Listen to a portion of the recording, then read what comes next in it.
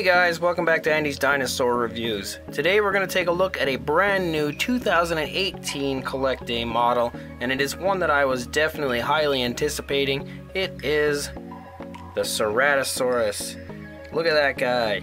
How cool does he look? I'll tell you how cool. He looks very, very cool.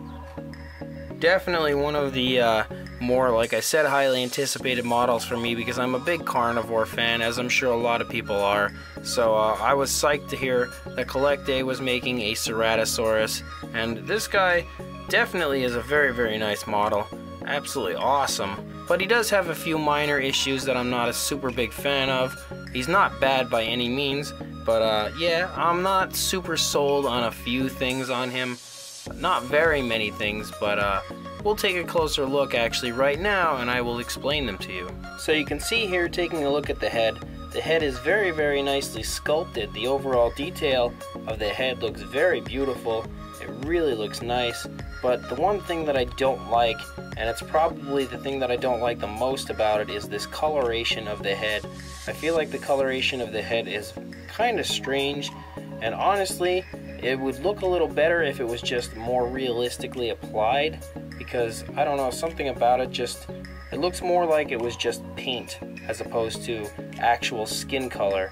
And yeah, I feel like that's probably the thing that I least like about it. I also don't really like the fact that the horn up here on the top of the head is a yellow. That's also very strange to me. And you can see it's been painted a little bit sloppily, not terrible. This will happen from time to time, so I'm not too upset about it. But you can see that the border between the black coloration and the yellow coloration isn't super smooth, and some of the yellow has run onto the black, but it's not that big of a deal. I can live with that, but just the coloration of the head being the red and white and black, it's really mostly, I think, the lower jaw, this little area that's just so oddly perfectly straight where the color changes. I'm just not super sold on that area. Other than that though, the head looks pretty good. I think that the teeth look nice. They're sculpted very nicely and colored nicely. They're not a super white color, so they have a more realistic look to them. You can also see the tongue is pretty nicely detailed and looks very cool.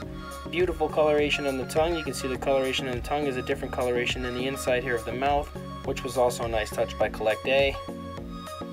And then you can see, looking at the eye is very nicely glossed, so the eye looks beautiful. And then the nostrils up here are sculpted nicely. Unfortunately, there is no gloss on the nostrils, which is very strange because some of the Collecta models I get seem to have a gloss on the nostrils and some don't. I don't know why some have it, some don't, but this one is one, at least mine, does not have that gloss. You can see, looking back here along the neck, the sculpt work is very nice. It starts to get some of these little bumps that run along the course of the body. The ones on the very top of the back here are a grayish color. I really like the coloration on those. I think they look very good. You can see some skin folds here right behind the neck. That looks very good as well. There is some coloration change here in the bottom of the neck.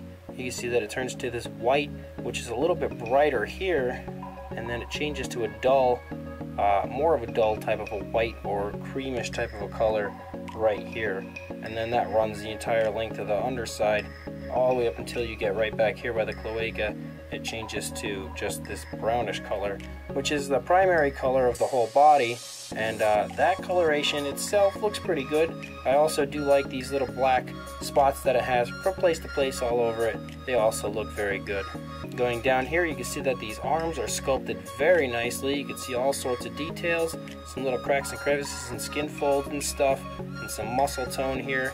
The nails are just a gray color. They're a little sloppily painted, as you can see right there. Some of the paint has run onto the finger from the nails, but it's nothing terrible. Some more skin folds and stuff down here are nicely put in there, and again up here some little cracks and crevices right there where the leg connects to the body, you can see, and then some more nice muscle tone here. Very nice calf muscles. Going down here into the feet are beautiful looking. They're very, very bird-like. The claws are again a gray color, but they look very nice. You can also see, taking a look here at the base, you can see just that they have the same type of a base that they had with the Maposaurus, which I was psyched to see that they had changed their bases up a little bit. So again, the same type of a base that was with the Maposaurus is also with this one, with the Ceratosaurus, and it looks very cool. Going back up here onto the tail, you can see that the sculpt work on the tail looks very beautiful. Nice scales going the whole way out, and again, as I mentioned, these little bumps that run the course of the body also run the length of the tail. The tail overall looks very, very good, and then again the cloaca on the underside. I always love that they have it look a little dirty down there too, because you know it would be.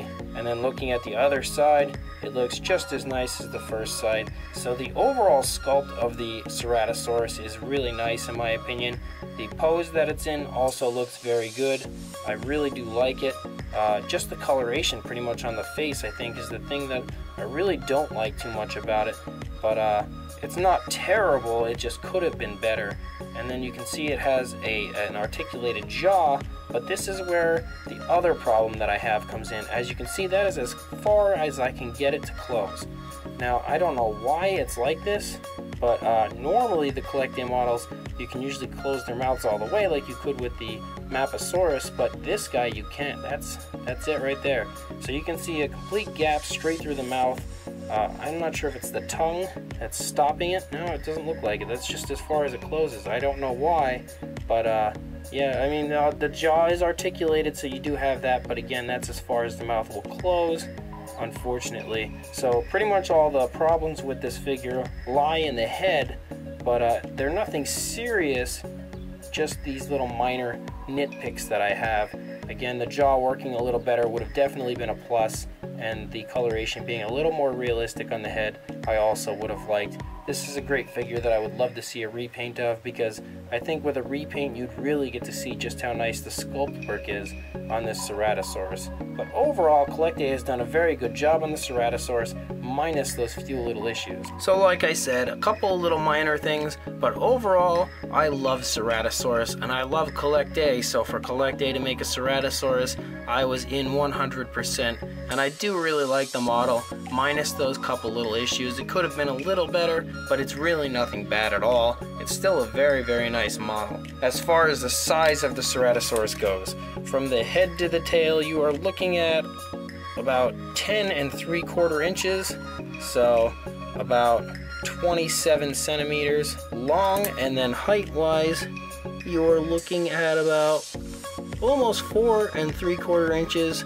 and about 12 centimeters high. So it is a very nicely sized Ceratosaurus, definitely not a small model. To show you that, I will bring in the Papo T-Rex. So you can see right there that the Ceratosaurus is significantly smaller than the T-Rex, but it's a very nice size. Definitely not a small figure by any means, but definitely not a super huge one either. So the Collecta Ceratosaurus, in my opinion, is definitely a win, but it's not one of my favorite figures of the year out of Collecta. The Maposaurus, I think, takes that, or actually the Dunkleosteus, because I just recently have received him, and I will be reviewing him within the next couple of days probably, maybe next week as well. But either way, this is still a very cool model. I absolutely love Ceratosaurus, I always have. So like I said, once I heard Collecta was making one, I was psyched beyond belief for it, and I'm still very happy with him. It's still a very cool figure. I absolutely love Collecta.